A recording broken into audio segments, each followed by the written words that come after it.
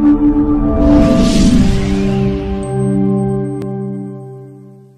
violent operations with the apparent connivance of the police.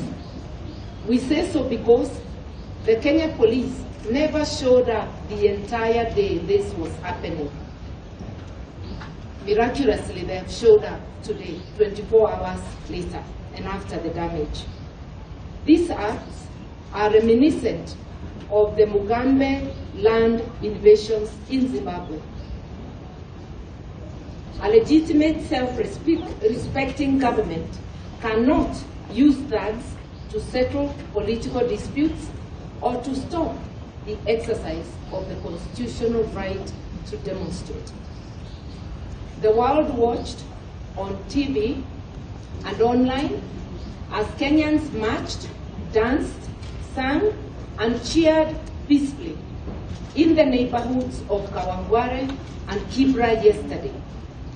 Our peaceful protest was met with acts of chaos designed by the government as we left Kibra.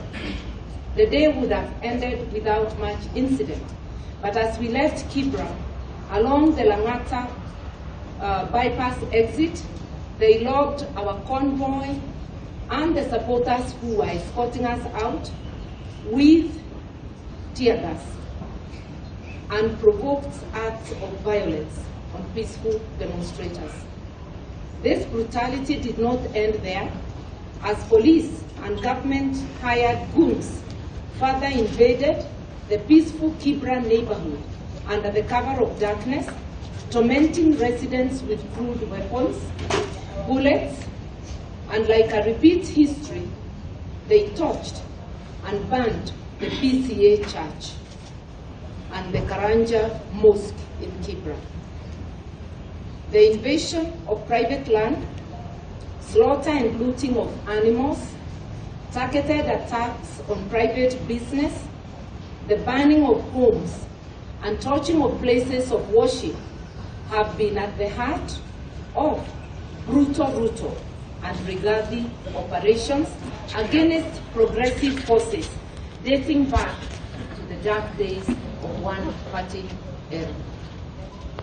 We note the overwhelming silence of our international friends and the conspicuous absence of brutal Ruto, who after planning with the of the Dark Monday attacks,